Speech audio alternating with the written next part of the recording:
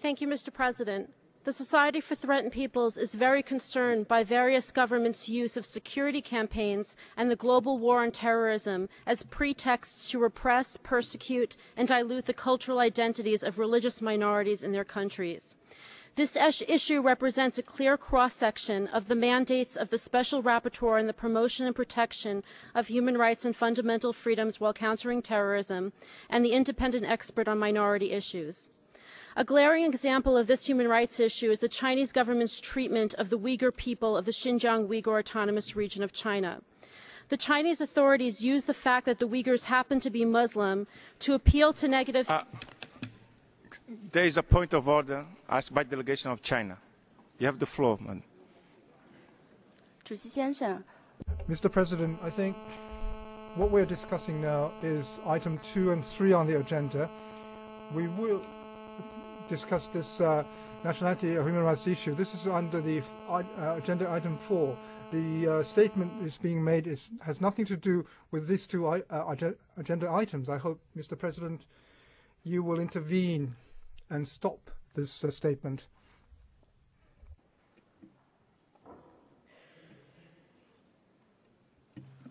I would like to appeal to the Speaker to frame her statement within the context of the agenda item. With this in mind, you can continue. You have the floor. Thank you, Mr. President. As I mentioned in my introduction, this intervention touches on the rights of minorities and the protection of human rights while countering terrorism. Both of those issues are clearly within Agenda Item 3, and I thank you for allowing me to continue. As I was saying, the Chinese authorities use the fact that the Uyghurs happen to be Muslim to appeal to negative stereotypes that unfortunately and unjustly exist in the world about Muslims. The authorities equate Uyghurs' peaceful dissent and religious and cultural activities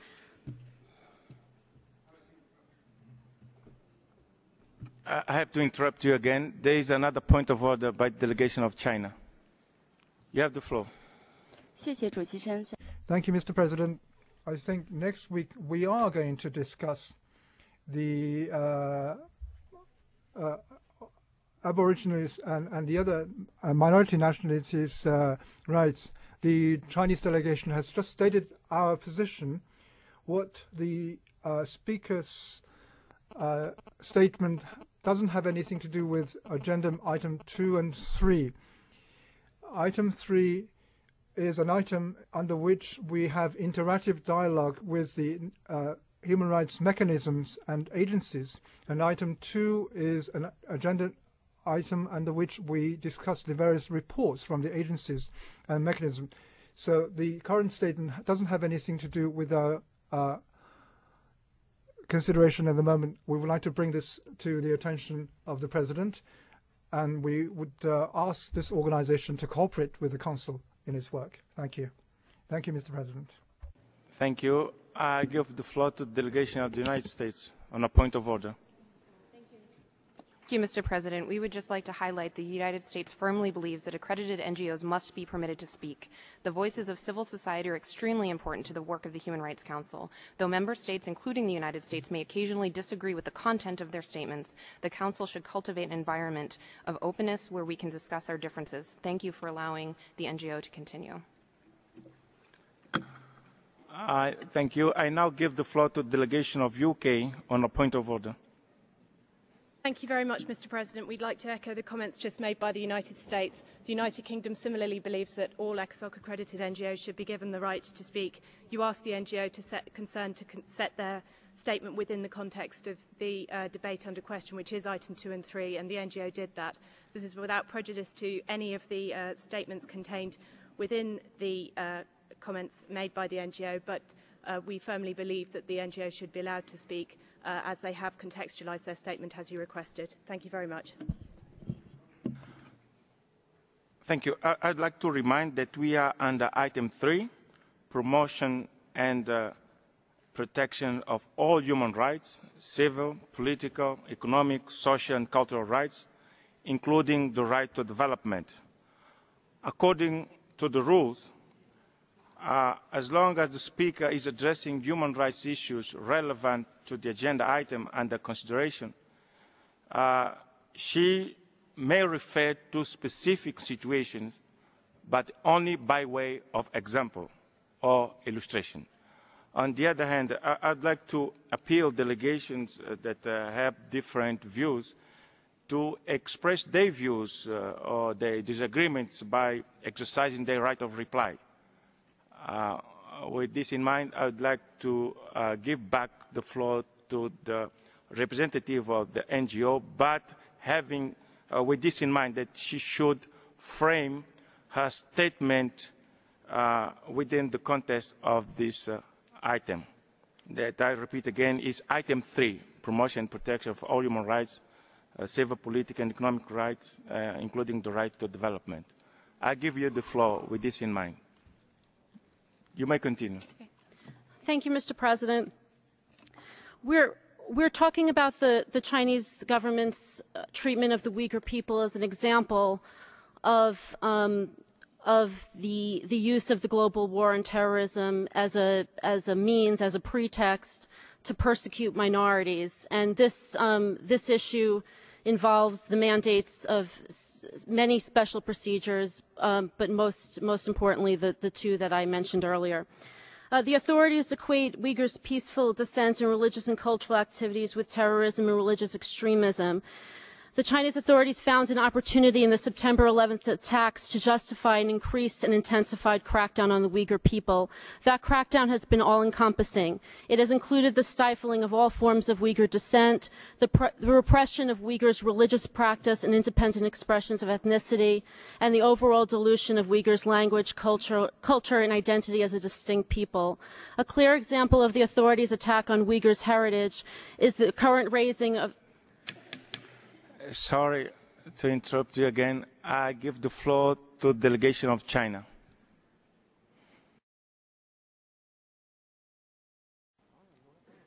Mr. President, the Chinese delegation supports NGOs to play a constructive part in the human rights process. As you mentioned earlier, what we are discussing now is item 3 on the agenda, i.e.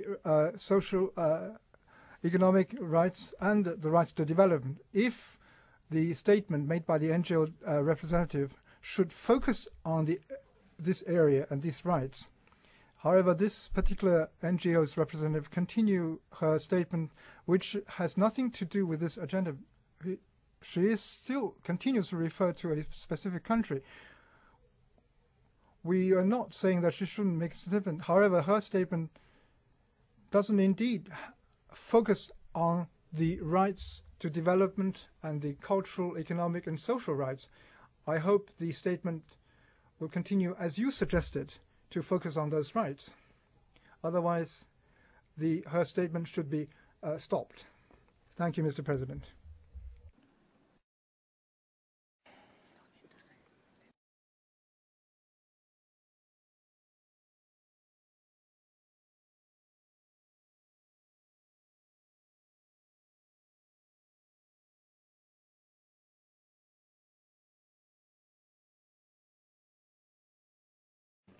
I give the floor to the delegation of the United States on a point of order.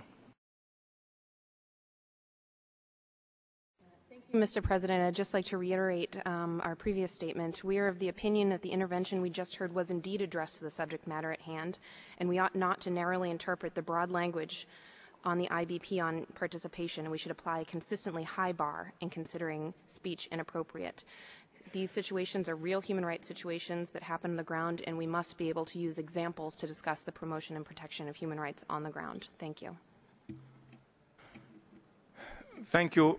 And we took note of the observation by the delegation of China, and also taking account my observation, the observation I made earlier, I would like to give back the floor to the delegation of NGO to conclude her statement.